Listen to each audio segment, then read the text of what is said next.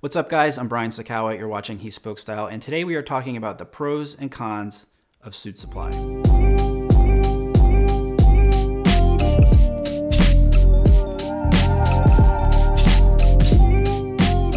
So over the past 4 or 5 years, I have gotten so many questions about Suitsupply. What do I think about Suitsupply?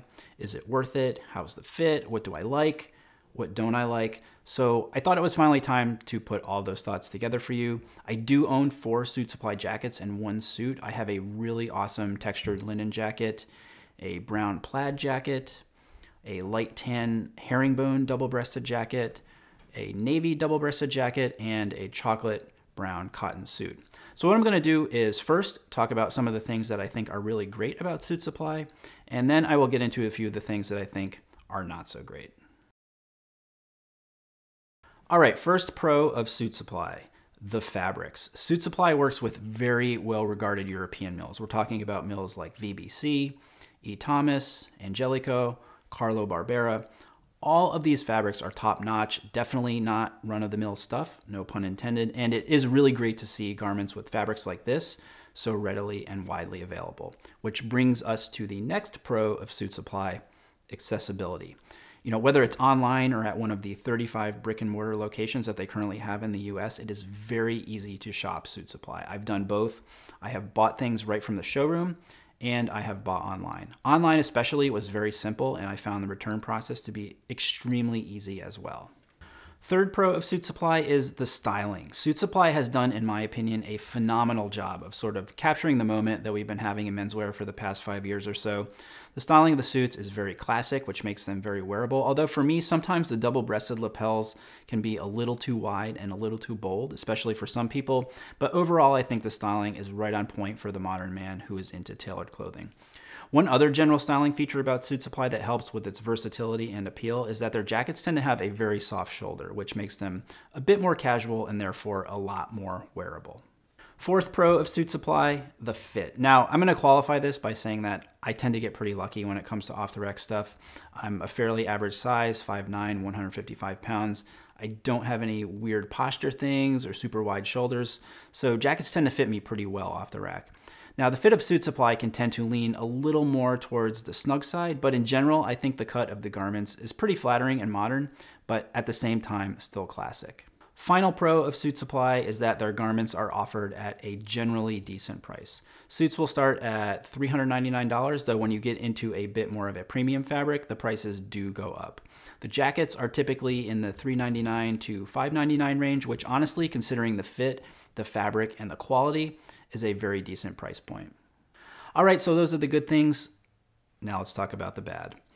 The number one thing I cannot stand about Suitsupply is the Alterations Upsell. So if you go to a Suitsupply showroom and you pick out that $499 suit, I guarantee you will probably be in the $750 to $800 range when all is said and done. I have seen this happen before. I have gone through it myself. You put the suit on, you stand in front of the mirror, and then the stylist comes and starts making recommendations. Some of them are simple and needed, like hemming the pants or bringing in the waist or letting it out. But then they start getting into things like tapering the pants, narrowing the jacket sleeve, shortening the jacket, getting into extremely minute detail about extra fabric on the sides of the jacket. These are all not inexpensive alterations. And listen, you are buying an off-the-rack garment, and there is only so much that can be done to make an off-the-rack pattern fit your body. And sometimes there's absolutely nothing you can do. So if you are having to do so many alterations with an off-the-rack garment at this price, I really think you'll be much better served if you go to a good custom or made-to-measure program. But that's what they do. They get you in the suit, they get you feeling good about it, and then you sort of feel cornered at that point, which I do not like at all. Next thing I do not like about Suitsupply is that I think the stylists tend to give questionable fit recommendations. Or maybe more to the point, I have seen them show more regard for a certain trend than the actual people they are styling. Specifically, I'm talking about the tapered pant leg. I think it goes a little too far at Suitsupply, and I think a well-trained stylist should take into account the person they are styling more than the trend. Third thing I don't like about Suitsupply, and this is more personal, are the pants. The pants just do not fit me well. I don't know what it is, and I know there are some people who have absolutely no problem with them, but for whatever reason, they just do not work for me. And I really, really have tried. I've had alterations done. I've tried different sizes. They just don't work for me. and I'm pretty sad about it. The final thing I do not like about Suitsupply is the showroom experience. So I have been to Suitsupply showrooms in Soho, on Madison Avenue, in Georgetown, LA, Philadelphia, Boston, and it is always the same. I find the people to be somewhat pretentious. It's hard to get their attention. When I do talk to them, I generally feel talked down to. I've just never gotten a good vibe in a Suitsupply showroom, and honestly, to me, that is a humongous turnoff. I don't care how good the product is or how much I want it. If I get that feeling, I will gladly take my money someplace else, which is probably why I don't have a lot more Suitsupply stuff in my closet.